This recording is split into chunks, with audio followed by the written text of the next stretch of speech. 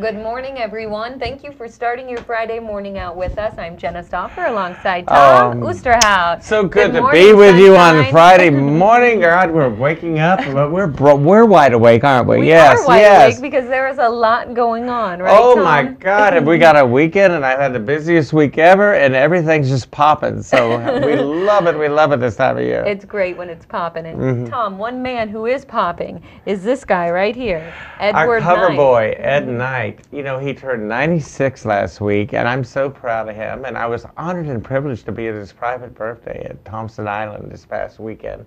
And I was the youngest one there. It was Edith Amsterdam at 88, and Anne McKee at 90, and Gene Olsen at 87. I was a child, but I was so honored to be there. And I have to tell you, what a great group. We laughed till we hurt, and it was just such fun, such fun. It was a very special group. And these are some of the people who really made Key West. So I feel so honored to be in that lot. And Ed, happy birthday, my friend. Happy 96. And you know, he Wow. has invited me and quite a few others to his 100th birthday. So that's wonderful. And I have no doubt we will make that. We will make that. So God bless him, and Ed have many, many more. That's right. Maybe he'll get it to 105. Now, is he still working at 96, Tom? At 96, he loves to talk, and he loves the game. He loves to talk property and investment and how the economy's going. And so, yes, he's very engaged, very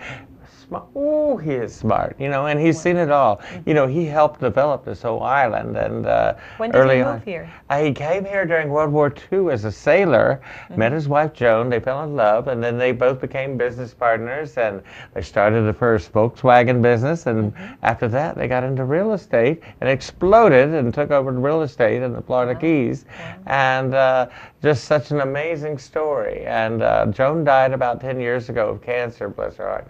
And but Ed's still going strong. Yeah, it sounds like he is going strong. And another person who's going strong is Rosie Ware. She was awarded the Humanitarian Yes, Award. I was so happy to be there this past weekend at the Red Cross Humanitarian of the Year Ball at the Beachside Resort. And you know, of all the people I've known over the years, Rosie is one of the ones I most admire, because for years and years I've seen her out with the Markhouse clan, and she's kind of made them her children, and she takes them to the theater, she takes them to parades, every event you'll see Rosie and the Markhouse kids, and she's so beautiful for doing that, and she's done it for years and years, and God bless her, they finally awarded and acknowledged and recognized her for doing all that. And so she's Humanitarian of the Year, and I can't think of a more deserving Humanitarian of the Year. It sounds like it. Now, what does she have to do throughout her year of being the Humanitarian Well, of the Year? say I'm Humanitarian. I don't know. She just gets to enjoy it, right? Enjoy the title that she was given. Exactly, exactly.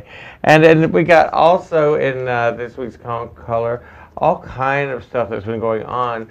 And Jenna, there's just so many things. We have So the many Young Professionals Network you're involved with. It's in here this week. Yeah, And that was great. tell us about that. Well, it's called the Young Professionals Network, like you just mentioned, YPN, and it's actually realtors that have put this together. They hosted this, but then they invited the public to join as well. So it's great that they're doing this. I think they'll meet once a month or something, and I'm sure there's more information online if you have any questions about it or you want some more details.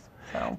And you know, like you just mentioned, we have two kick-ass plays going on. The Red Barn, we have Divine Sister, and 6 dance lessons in 6 weeks at the waterfront. And both shows are just over the top great. I mean, I thoroughly. I laughed myself till I heard with Divine Sister. And Randy Roberts just takes it to another. Oh my God, he'll make you pop a stitch. Easy. I've never seen anything so funny. And That's then, a good way to put it. It's a little on the naughty side, but it's funny. And then, of course, at the waterfront, we have Dennis Highland and Joy Hawkins, and they do a tour de force performance of this most touching show. I mean, you'll laugh, you'll cry, it moves you. this is great theater. This is what theater's all about. That is right, Don't and it's miss happening. it. I mean, this is the best theater you can imagine. So don't miss these shows. I mean, they deserve your attention and support. Absolutely, and we'll be talking more about everything that's going on in the Keys at the end of today's show. But first, we're going to take a quick break right now, and when I return, I'm going to show an interview that I did earlier in the week with the Florida Symphony. So stay with us. All right.